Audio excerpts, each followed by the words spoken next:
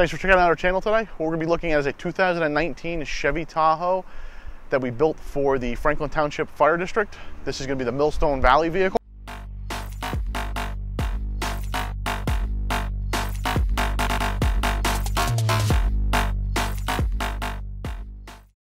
What you're looking at up front is we have a Western push bumper with 4 Whelen ions cut into it. These are the dual smoked version. On the push bumper, we have the black oak scene light. Taking a look at the sides of the push bumper, we have Whelen ion duos in tricolor. And then the fog lights are the Whelen M4s with the fog light override with the Whelen fog light housing. Up top on the light bar, we have a Legacy duo color. So taking a look at the mirror, we have the Whelen Ion V-Series. These have the integrated puddle lights that come on when the doors open. They also have the front scene for takedown. On the running boards, we have Whelen Ion tricolors with white override. These are wired to white to come on when the door opens to provide additional scene lighting. And then we also have the corner of the light bar. This is a Whelen Legacy dual color. Taking a look in the side window, we have Whelen Ion duos in dual. So taking a look at the back of the vehicle, we have the Whelen Ion Chimsel bracket for the Chevy Tahoe. This is dual color. It has a white override for reverse and scene. On the rear hatch around the license plate, we have Whelen Ions in tricolor. These are flashing red and blue, and they have the white override for reverse and rear scene.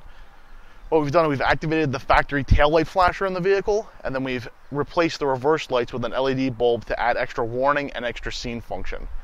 The lower bumper is also Whelen Ions in tricolor that have the white override when the hatch opens or the vehicle is put into reverse. On the hatch, we have Whelen iOS lights that are wired in to flash warning, and then they also do the arrow stick function when the arrow stick is on. And then we have OS lights on the side. On the hatch, we have Whelen strip lights in 3 different positions along with the same side. And then we've also recessed their speakers into the rear hatch. We've also recessed the speakers into the rear hatch to help project the sound down. These are with our special bracket that allows them to be serviced when the hatch is still mounted to the vehicle. You don't need to disassemble it. So the rear cabinet, we have a full height, full depth slide out board. This has our magnetic drawer face on it. We have our radio faceplate with our Knox box, our radios, Blue Seas, USB and 12 volt, along with controls for the scene lights, rear hatch kill, and the arrow stick. We have a sundry drawer. We also have a drawer, aluminum drawer for their iPad mount. We have another parts drawer on the side here. We have another command board. This one has a plexiglass overlay. This is not a ratcheting one. And then we also have a pen drawer up front. On the bottom, we have another pull-out tray. This is for any of their other equipment. This has their Bullard camera charger along with their gas meter charger. With the SCBA pull-out, you can see that we've got their Scott Pack bracket, water can, and then we also have power out here for any flashlight chargers that they may want to use. The front radio console. This is a custom console that we designed for this customer. We have USB 12 volt outlets. We have the GM factory audio in. We have the Whelen carbide siren and light controller with the OBD2 interface. This also has a 200 watt Whelen siren. We have their Motorola radio heads. We have 2 separate cup holders. We have USB charging station. We have a small map pocket along with their portable radio chargers.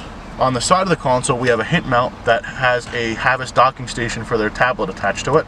And also, you can see on both sides of the console, we've recessed the Motorola radio speakers into the side.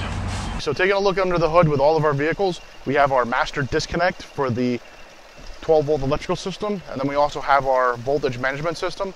This disconnects the auxiliary equipment after anywhere from 15 minutes to 16 hours. This helps prevent dead batteries. It also has a low current shutoff.